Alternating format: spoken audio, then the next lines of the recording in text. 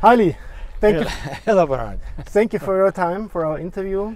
We love to do an interview with you for Momander. Especially in this place. Especially in this place. So place. we are here on Lake Chiemsee, Fraueninsel. Yes. And we had a beautiful day today, and so we want to use the time and interview you about the new book and about all the new things that's going on. So thank you for your time and thank you for being here with me.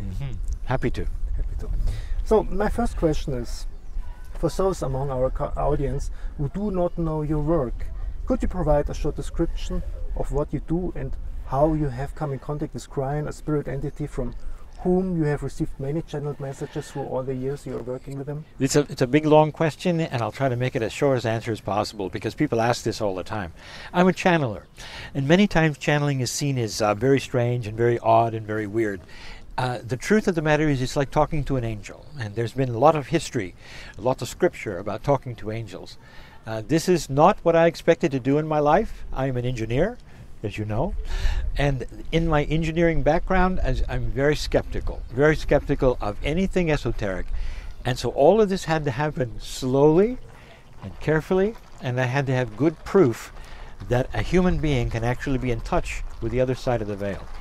And so in this, and what happened into me, it happened 28 years ago. It seems like another generation. And in this time, my engineer brain was convinced God got bigger for me. And then the world started to open up, and then the channeling started to come in, and the beautiful information told us about a shift that is coming. It even told about weather that was coming. And all of these years, then, I have been following this path of enjoying the channeling, but also paying very attention to being as pure as I can. And that has now become my life. Wow. Cool. A really busy life you have. You're traveling all around the world. Yes, yes. Every weekend in another country. Wow. And in the States, we do we do 35 weekends a year. Wow. Just in States and Canada. Just in the States. Yeah.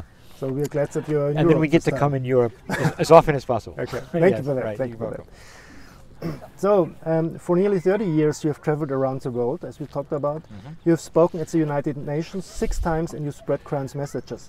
What do you think have we been able to drive change in our social thinking? Thank you for asking that. I don't drive anything.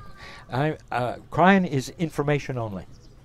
Cryon talks about what is going on, tries to give help and comfort, tries to tell about the new paradigms, what is different than it was before, what might be coming to help people who are esoterically minded.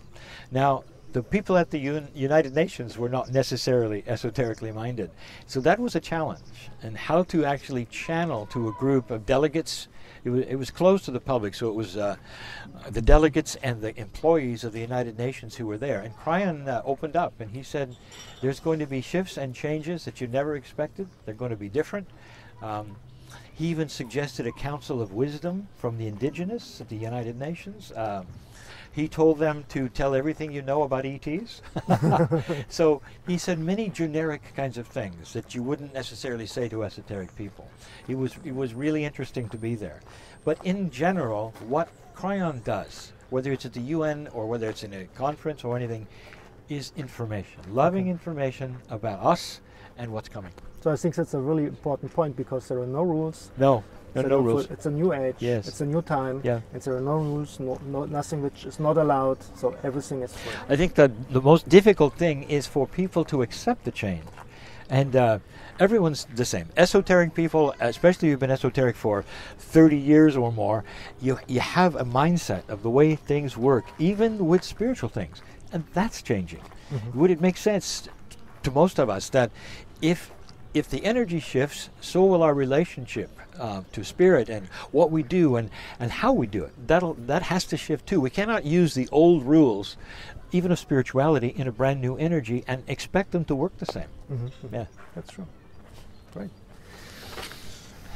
So your new book has come out in Germany. It has. It's called The New Human, and in German it's called Der neue Mensch.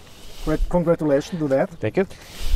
What can readers expect from this book? What topics are addressed by Cryon? The topics that are there are all about the evolution that is coming for humanity. And we think of evolution as, you start like this and you get like this, or you're going to grow another arm or a bigger brain. And that is not what is going on here. The evolution truly is about wisdom, how we think. And Krein then has given channel after channel of what would look different to humanity, and how the evolution will then show itself. And he starts with children. He talks about the differences we're already seeing and how they behave, and how they behaved for our parents and our grandparents and when they had the children, and how different this is. It goes on to something called evolutionary DNA, and how the DNA itself will change. And then we have a very special section, and people have asked, well, why did you include it? And it's channels when we were in Israel, because Krein has said peace on earth is going to have to start in Israel. That this is something that is going to be evolutionary for them. The Israelis themselves have to start thinking differently about who surrounds them, what has happened in the history, what they're going to do. And so I've included that in the book too. I think it is a profound information for the world to hear.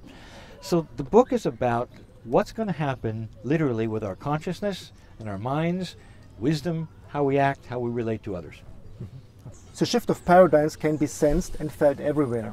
This year in July, Krein spoke about the old and new thinking in politics and companies, and he said that hierarchies will not be necessary anymore. What is the alternative? An alternative to the way we are working right now is not conceivable. We cannot think past the way we've done things. And this is one of the things Krein continues to say is an expression in English: you don't know what you don't know. And so what is it that's coming that can replace something we believe is very necessary? And Krein starts to talk about what it is going to be, not that we're going to understand, but imagine for a moment a company or even a political organization that doesn't need to have a hierarchy of this person has to say this, can give permission to this, and then finally it goes down to action. What if the ones who are responsible get it simultaneously? Because the information happens all at once, and so instead of having to ask permission for your boss to make a change, you make it. And then you go to your boss and he says, thank you for making it, because I knew you were going to ask. This is a different consciousness. I especially like the idea that our politics is going to change. It's the same all over, and we always had the same problems. And the problems is it gets so big, it gets dysfunctional. And then you look at it and go, how can we possibly accomplish anything? What if there is a more harmony there, and a confluence, they say, of understanding that would allow then for them to receive information simultaneously, and it would be harmonious, and they'd go, oh, that's correct, this is what we need to do. And then it becomes so much easier when they see the sense of it. So it's an increase in common sense. And less fighting over the things that people want just because they're a certain party, one with another. So there are certain things that are good for us, and we'll see that, and there'll be a commonality of interest, coherence. Coherence. So yes. Coherence all over the world. And coherence all over the world. This is the aim, and all people should try to reach it. You know, can I say, if you ask your grandfather or his grandfather what Earth was like during the war years and before the war years, there were war years. We've had 70 years now where there's a consensus, a coherence on this planet that we want peace, and we have done it. And now we are on an interesting path, because this obviously is what we want. We don't want to go back into the old ways. We don't want to remake the war again, and we're doing our best not to.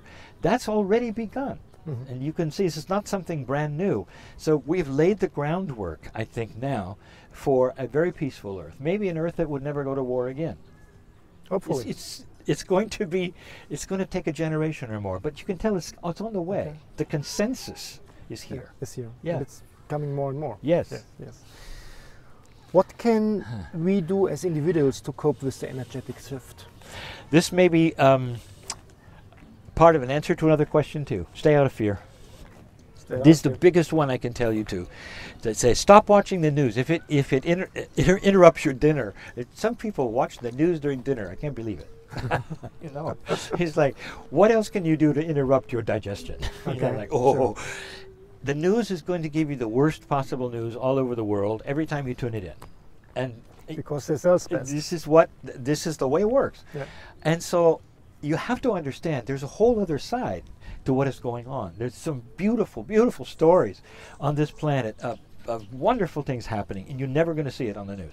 At least not yet. That's part of the consciousness shift that the book will even talk about.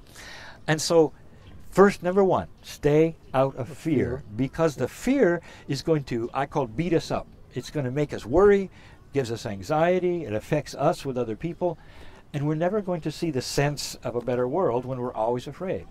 So that's probably the first thing. Do you have a second thing? Oh, sure. I've got a whole list.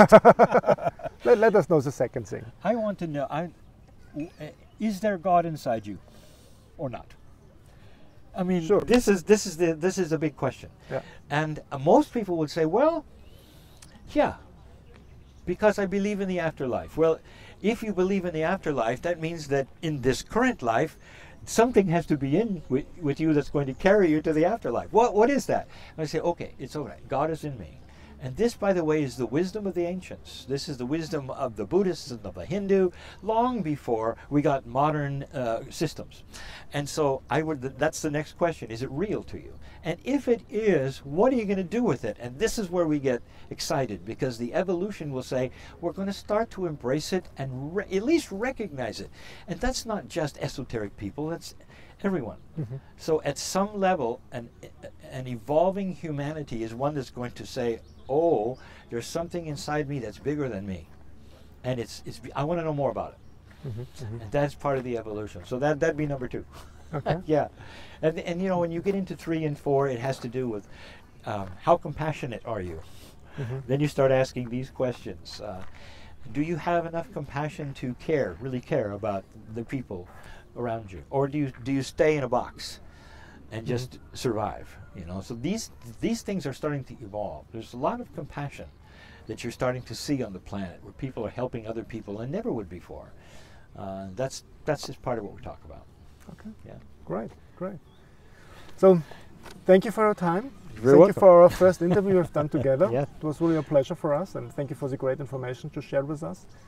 And We'll see you again. see you again On the camera. On the camera. Yeah. And tomorrow we will have a great grind excursion and a Oh, yes. great seminar. Yes. Thank you. you.